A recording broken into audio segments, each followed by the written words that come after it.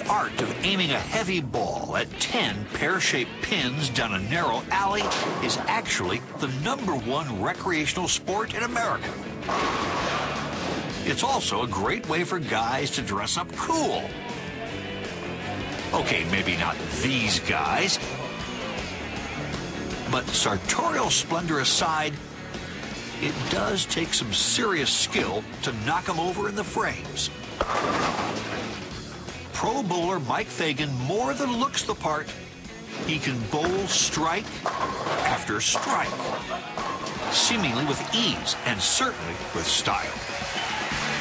Well, people say that I've had one of the most unique releases in bowling, and a lot of people ask me, how do you do it? And sometimes I just don't know how. I mean, it just comes natural to me. It is our ongoing mission at Time Warp to take the natural and break it down into component parts. As everything does have a scientific explanation. But it's important never to let the scientific mojo get in the way of the natural magic, as every bowler, well, really every athlete can tell you. Are you consciously thinking of the physics as you take a swing? No. I have to turn my brain off in order to bowl well. You just have to kind of go back to your instincts and let it happen. Hard to argue mental preparation with a 300-pointer, but what about the rest of us? What exactly needs to happen to turn this into this over and over again? A lot, actually. More than 100 muscles work together to master the transfer of momentum from the body to the ball to the bash. What's Mike's secret? I have a pretty loose arm swing. I try to keep my hand on the inside of the ball at all times and delay that until it's very possible, then come up through underneath the ball. But you're actually cradling the weight with your entire hand. Exactly. Just before their hand releases the ball, great bowlers, like Mike, put a spin on things by using lots of power and some rotation. By you preloading in a rotation and ending flat, you're most likely to have it go straight with your arm where you're aiming. So, does knowing the laws of physics mean you can easily put them to use? Not always. Everybody has their own style. Look a little tense out there. Well, this is my center of mass balance system.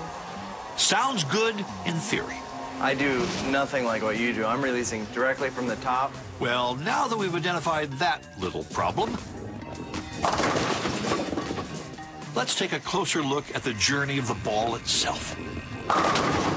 Beyond his technique, Mike relies on a thin coat of oil covering only the front portion of a lane. All lanes are oiled to protect their surface from being battered by the balls, but the last few feet, known as the back end, are kept dry to promote traction. I didn't even know that they consciously didn't oil the last X feet specifically to let you work on that traction. It would be very difficult without that, yeah. Right, it would never grab. It would just go down the 8 line. The first part of Mike's throw is all about getting the ball down the alley with enough force to override most of the spin. When friction is incurred at the dry end of the lane, the ball's rotation takes over, causing it to veer toward the center pins with the destructive force of a spinning tornado. That's pretty cool. It's a great view. You really kick all the rotation into it at the last moment. And it seems like through this entire shot, that rotation is just waiting to have an effect. It doesn't do anything until the last, 10 or 12 feet. Exactly. Most people aim straight for the center pin, but it's actually not the best approach to guarantee a strike.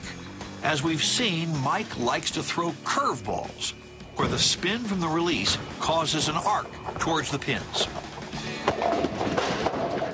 Yeah, it's really amazing. Most people don't think of sports as physics exercises.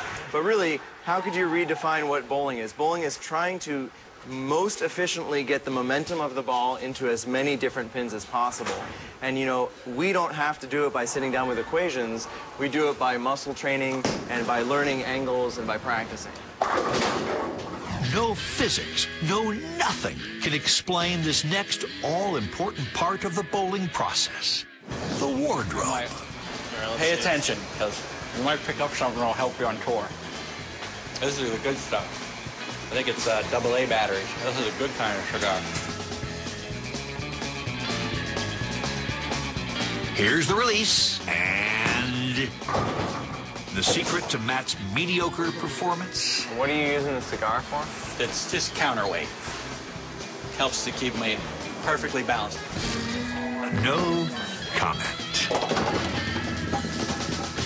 Coming up next, two of nature's most distinctive sounds. One you might hear every 17 years. One you never want to hear. Reveal their trade secrets. I thought the individual segments were going to clank against each other. As do our fearless stuntmen. Did you taste it? The blood? When Time Warp returns.